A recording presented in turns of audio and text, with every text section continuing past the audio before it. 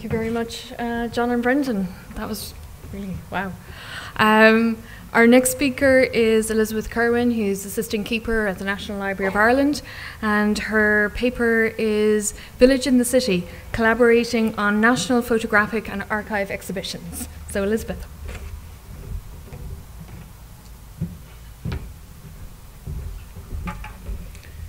You're still here. Thank you. Thank you for that introduction, Elaine. What I want to do is tell you a little bit about the Photographic Archive and what our business objectives are. And then I'm going to move on to tell you about Village in the City, a particular exhibition that we were collaborating on some years back, but actually continues in a form we hadn't expected at the outset. So, welcome to the National Library's National Photographic Archive. It is part of the National Library of Ireland, and the building is in Meeting House Square in Temple Bar. The complex it's in is dedicated to photography, to still and moving images. The building itself is not owned by the National Library of Ireland. It's actually leased from Dublin City Council by the OPW for the National Library. The lease, as you can see, is a 35-year lease. And it expires in 2035. So the terms and conditions of the lease are that the National Photographic Archive documents and preserves Ireland's photographic heritage, that it develops and makes the collections available, the photographic collections, that it provides for photographic exhibitions as far as is practicable, and that it's receptive to cooperative projects in the Temple Bar area. So the collections in the NPA are huge. It's the world's largest collection of photographs relating to Ireland. There are over 5 million photos. The photos date from the beginnings of photography, effectively in Ireland from the 1840s right up to the present. And their strongest constituent part is actually Irish photojournalism, some 4.5 million items.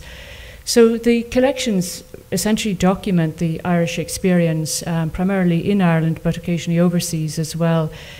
Given the date span and the range of materials, we think we cover most photographic formats. And in spite of the breadth of the collection, we know that there are significant collection gaps. The exhibitions that are organised by the National Library in the Photographic Archive are drawing largely from the collections in the NPA. The exhibitions themselves are free to visit. The galleries open 7 days a week. And the exhibitions are also available online. A number of them are available online, and we have travelled exhibitions as well. Our footfall is at least 65,000 annually, and most of those visitors we know are from overseas, so they're once-off visitors. The footfall generates in the region of about 5 million to the local economy annually, so that's quite an important thing to keep in mind when you're looking for sponsorship and partnership. Well, the exhibitions allow us to enter into new partnerships and allow us to reach out to new audiences, but the likes of Google Cultural Institute, of which the National Photographic Archive's 3 exhibitions were the first Irish representation on the Google Cultural Institute, have also drawn new audiences. So that's briefly a little bit about the NPA. So I want to introduce something now called N-1. N-1 is it's a Google Strategic Human Resource Management Strategy. And it's essentially where, when you have a crisis area, you appoint your able staff to that area, and then you further reduce the funding and the resourcing to that area. The idea is that this drives collaboration, it drives innovation, and it drives refocus on priority, so it drives prioritization. Some years back, in 2010, the NPA was closed in late December 2010. It was closed for almost a year, reopened in late 2011. And when it reopened, we had significantly reduced staff numbers. We didn't have an accessions budget, and we didn't have an exhibitions budget. So our emphasis on collaborating and innovating and reprioritising, focused on increasing the number of donations to the NPA, developing existing exhibitions partnerships and exploring new partnerships, and also reconsidering the use of the National Photographic Archive gallery. So some examples of the exhibition partnerships are, these are ones that I was engaged in between 2010 and 2015. The Grad Show, an annual exhibition that we held with the DIT School of Photography that ran up to 2015, and we grew that to also include 3 internships annually. Photo Ireland began its life with exhibitions in the NPA, and that continued for the first 4 years of its existence. And like all good children who grew up, the Photo Ireland Festival also grew up and left home and has gone, but not just Dublin-based, but also national and I gather international as well. In 2014, Jerry Andrews from Limerick exhibited an exhibition called Shaped by History in the National Photographic Archive. It's a tremendously popular exhibition. In an earlier form, it had exhibited in the Hunt Museum in Limerick. And in 2014, the Limerick City of Culture Year was obviously based in Limerick, but the event in the National Photographic Archive was the only non-Limerick City of Culture event held outside of Limerick.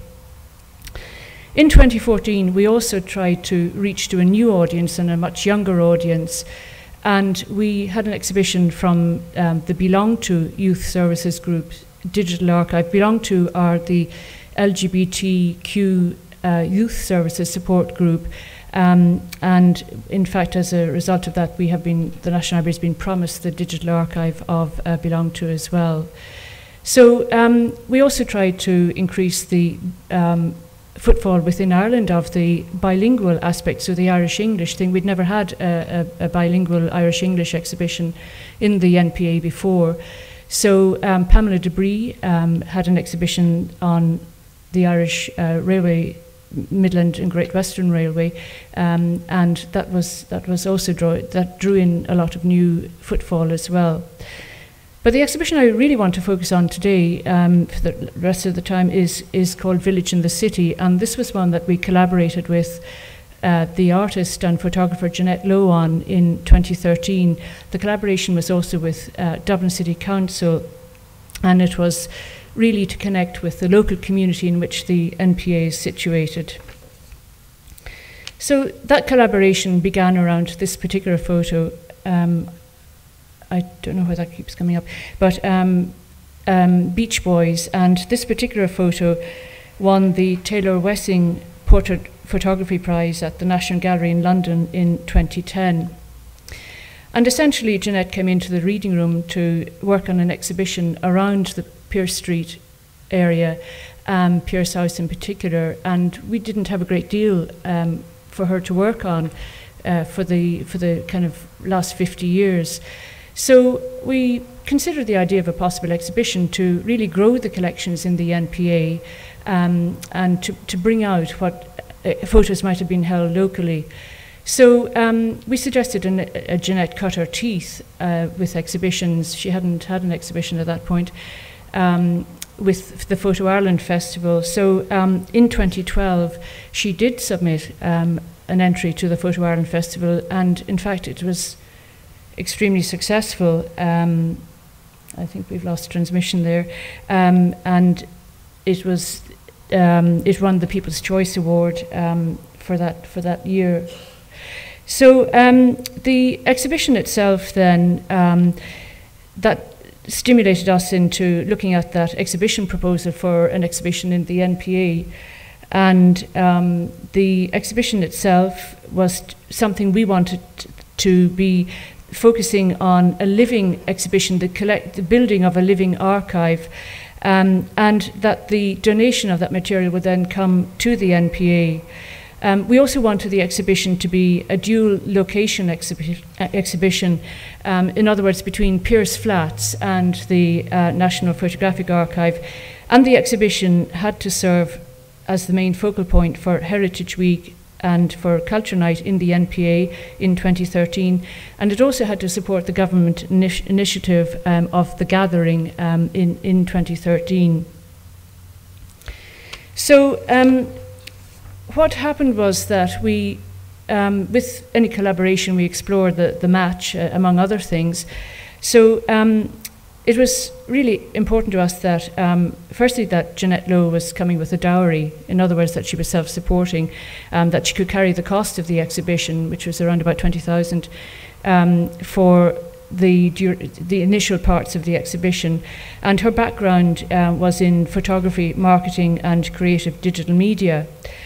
Her photography was award-winning, we established that, and very attractive. But also critically, she had strong inroads into Pearse House. Her grandmother was one of the first residents of Pearse House. Her mother was reared there. And we were really sensitive to the fact that Pearse House community is a very tightly knit community, a very private community, and we did not want to objectify the community at Pearse House. We wanted to have them as partners with this exhibition on a kind of community basis, and so we were as sensitive as it was humanly possible to be in taking that into account.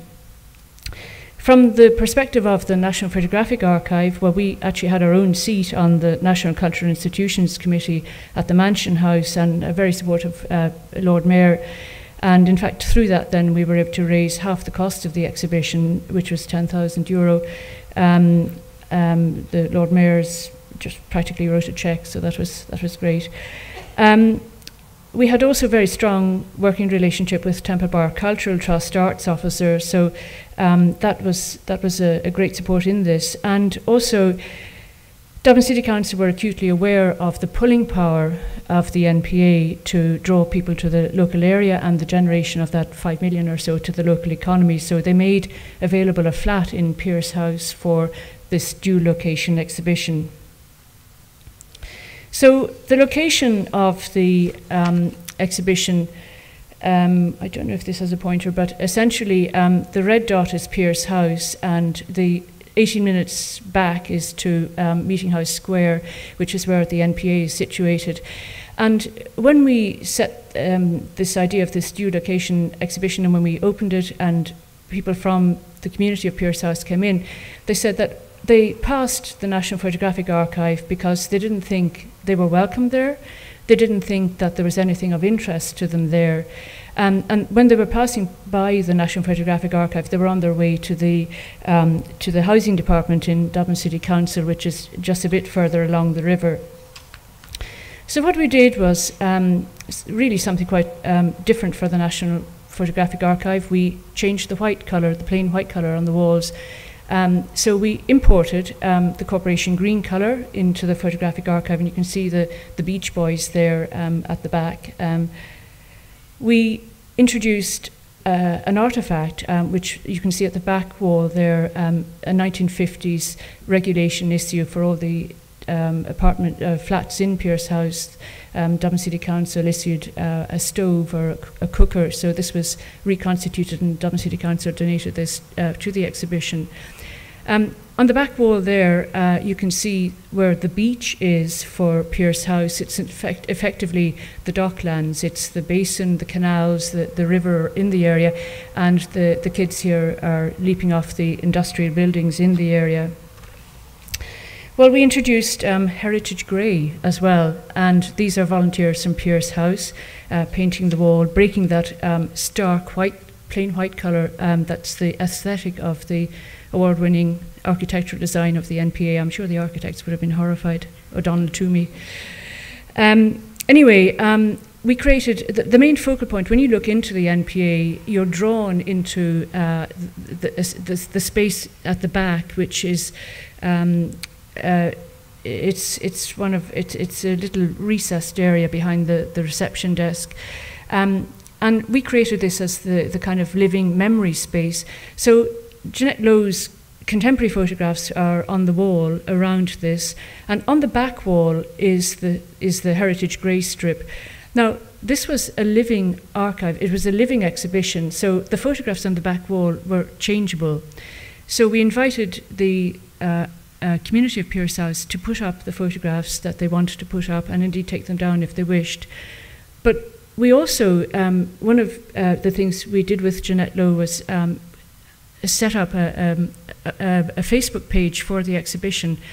And the photographs, with the permission of the community of Pearse House and the owners of the photographs were uploaded to Facebook. Now, we also imported this idea, this notion of a memory tree into the photographic archive. In Pearse House, there was a tree around which people gathered, so to chat, to share stories, to just generally meet and hang out. And so the idea was here that it was the memory tree. And you can see how this is Culture Night, how engaged people are with that space. Throughout the exhibition, we also ran a looped projection onto the back wall with the older photographs from Pearse House. Now, as well as the Corporation Green, we decided we were going to do something radically different for a national cultural institution. We copy the graffiti from the photograph, the Beach Boys photograph, onto the green of the wall. You can see some of it.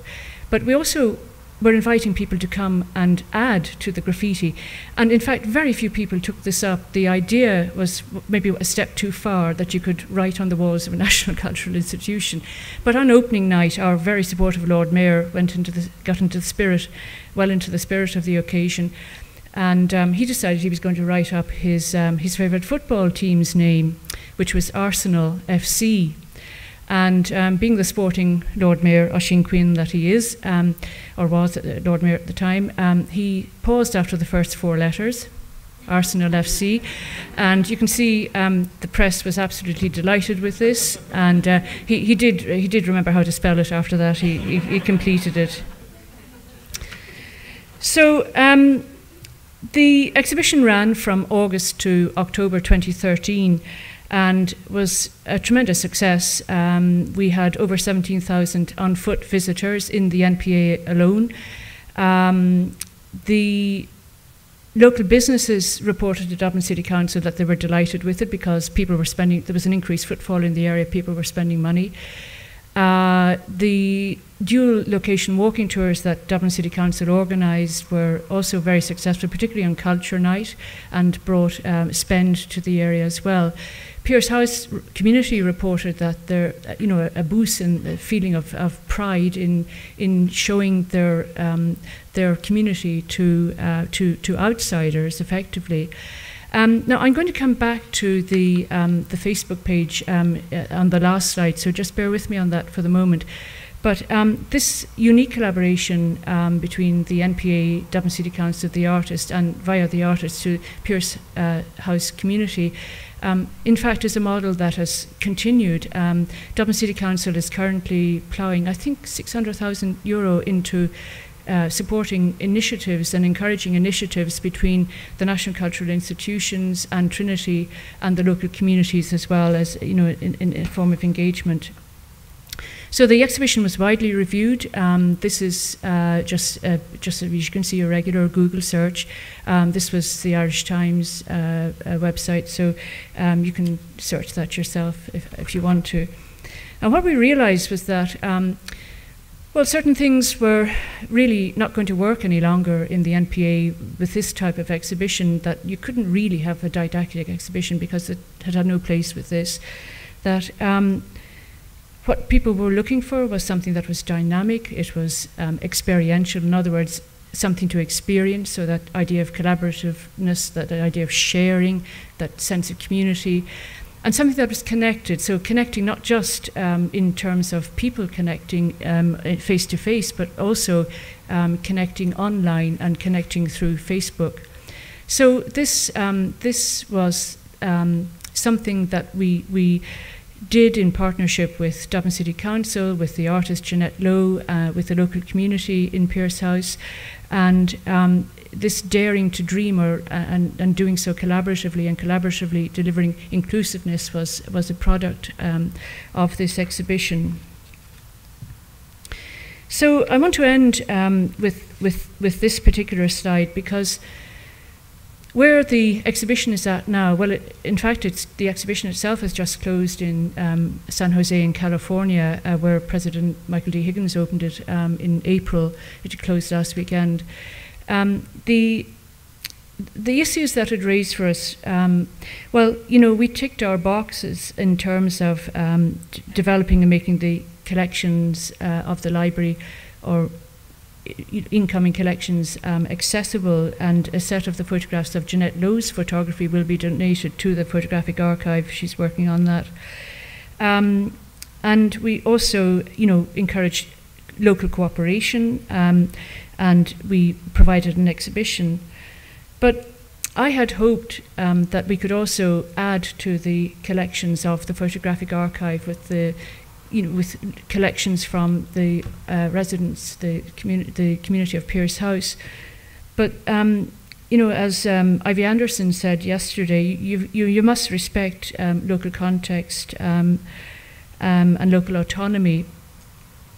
And what people are happier to do is, in fact, upload those photographs that they hold to the Pearse House Facebook page. And this provides a place for engagement and exchange, and a sense of community is fostered and continued on the Facebook page. And you can see, this is a snap I took just about 10 days ago, the conversation on the right-hand side there.